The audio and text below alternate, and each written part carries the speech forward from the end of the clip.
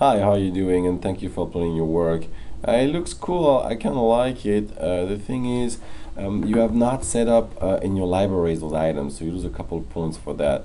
Your timeline is ready to go, but it's not in the library, so be careful with that, and be careful also with staying the look and stuff. Okay, but it looks pretty cool.